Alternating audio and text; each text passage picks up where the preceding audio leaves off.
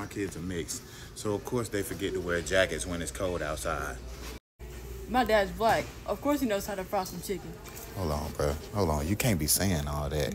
I know how to fry chicken, but that shit kind of racist, okay? Okay. All right, let's try it again. My dad's black. Of course he loves some juicy watermelon.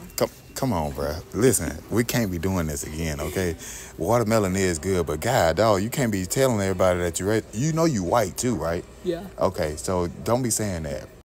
My kids are mixed, so of course they don't use lotion when they get ashy. My dad's black. Of course his favorite drink is grape Kool-Aid. What? We doing this again, bro? Why are we doing this? Okay? I like grape Kool-Aid, but red one is the best one, okay? You feel me? Yeah. All right, so we're going to try this again. My dad's black. Of course when he jumps into a pool, he thinks he's drowning. Bruh, come on now.